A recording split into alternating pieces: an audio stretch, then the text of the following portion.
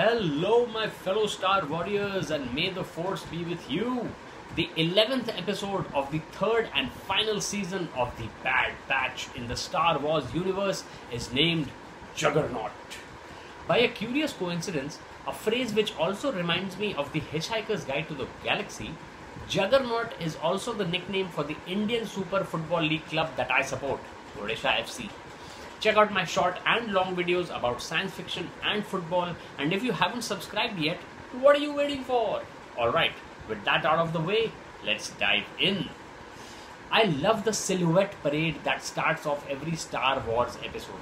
The iconic shapes of the characters and their helmets, along with the red and blue shimmering lights to show their allegiance towards either the dark or the light side of the Force, sets the mood right away.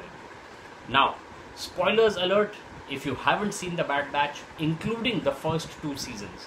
I'll say this to you: if you haven't watched this animated show, show it to your kids. It sparks off imagination, and that is very necessary for our kids who will be growing up with generative artificial intelligence. In this episode, Omega, the tiny child hero with an astonishing midichlorian count, has been captured by the villain, Dr. Hemlock. Hemlock is the poison that was force-fed to the Greek philosopher Socrates. Star Wars names a lot of its main characters with inspiration from Greek and Indian mythology, I think. For example, AHSOKA. Tell me what you think in the comments.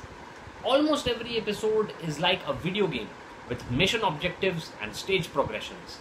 In this one, Hunter, Wrecker and Crosshair have to accomplish a prison break, which was another great show for the first 2 seasons, and then jumped the shark, which is a TV trope, It means that the show kind of went bad or turned sour and should have been cancelled or ended by its creative team before that happened. That's why this is the final Bad Batch season. Obviously, the Bad Batch achieves their objectives and get the information they need to rescue Omega from the clutches of the evil Dr. Hemlock, with a little help from their friends, Beatles.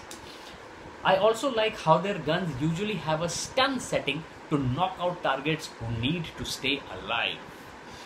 Staying alive, staying alive, staying alive, staying alive, staying alive.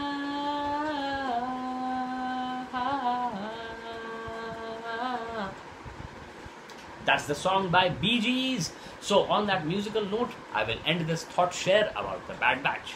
Thanks for watching.